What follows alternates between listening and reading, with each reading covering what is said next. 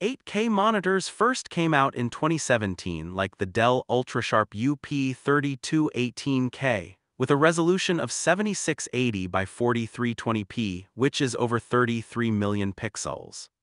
And with a 32-inch screen, that pixel density is immense, even more than 13-inch MacBooks. But even now, nearly a decade later, you probably still won't be able to buy a monitor like this at most retailers, because 4K still dominates the market. So why isn't 8K more common? Firstly, there's very little native 8K content like movies, shows, and games, and even if there was, actually running 8K would require top-tier, expensive GPUs, and achieving smooth frame rates in games would be a major challenge.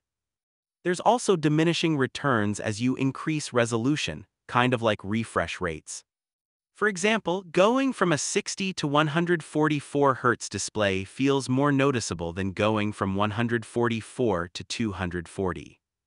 The leap from 4K to 8K isn't justified for most users, so 8K remains a niche for professionals like video editors and developers needing massive screen real estate.